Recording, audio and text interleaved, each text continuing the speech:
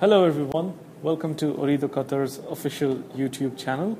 I am Shiva and today I'm going to be showing you how you can set your APN settings on your Android device. Today we've got the HTC One and in a few steps I'm going to be showing you how you can set it up to include Ooredoo's GPRS settings.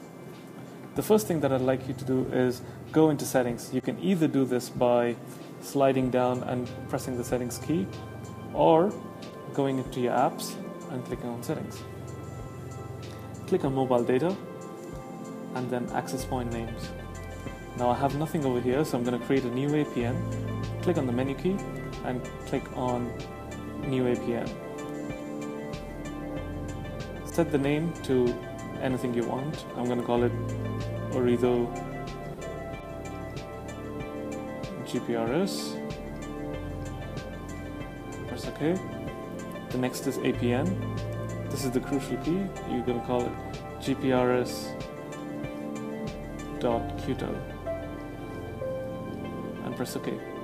Leave everything else empty and click on the menu key again and press save. And that's it. Make sure the APN is enabled by clicking on it and you get the 3G or HSDPA sign on your notification bar.